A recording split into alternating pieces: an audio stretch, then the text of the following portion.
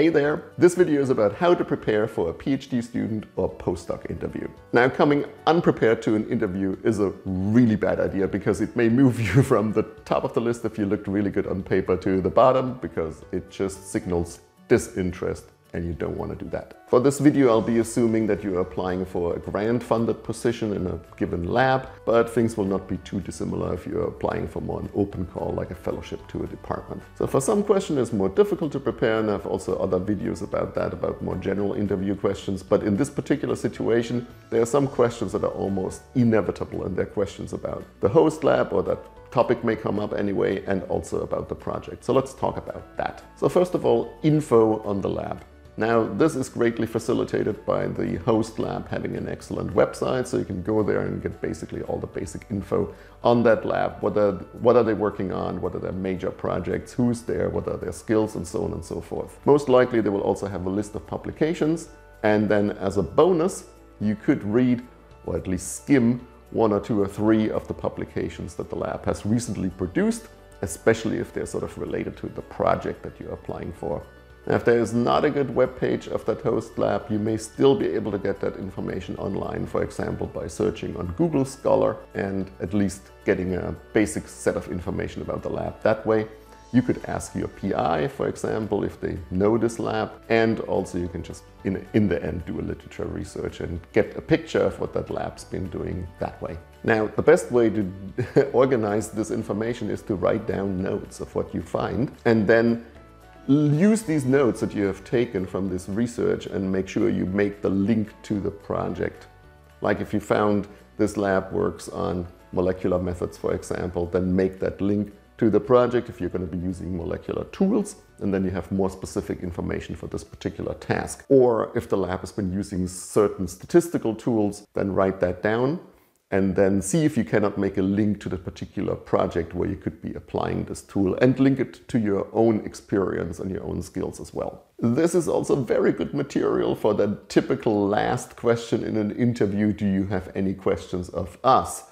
So what makes a very good impression is if you're asking a very well-informed question there, like, for example, in your paper from so-and-so, you have written that, or you have used this and this technique, or you used this and this statistical tool, and do you think this will be useful for the project as well, or something like this. So this will be the raw material for during the interview. Let drop some little points that make sure that you have done your work on this and you have done your background research on this particular position. Now, the second point is the project. This is somewhat less common in my experience. People will generally be well informed about the lab, what they have published, who is there, and so on and so forth, what they stand for.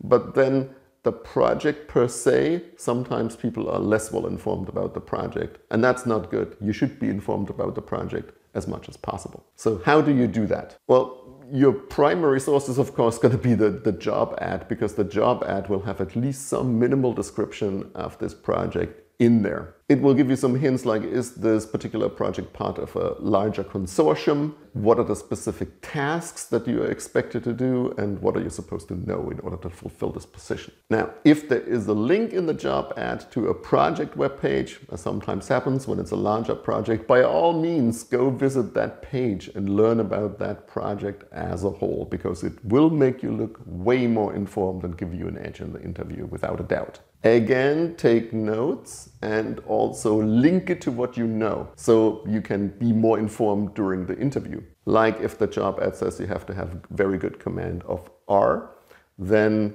write that down and then make a list of all the things that you can do in R, so you can actually have very specific points to mention during the interview, and you don't have to search for, which packages have I used?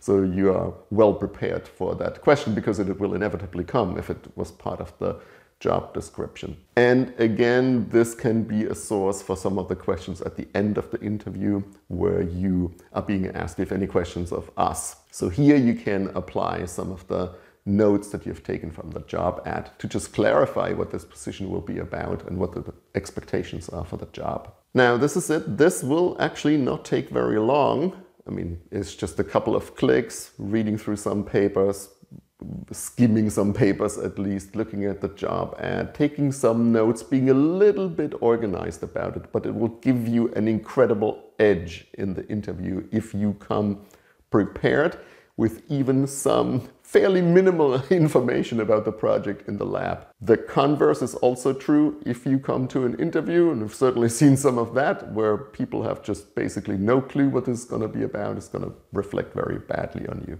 And with that, good luck with your interview. I hope you get the job of your dreams. If you have any additional points, please let me know in the comments. And with that, thanks for watching. See you in the next video.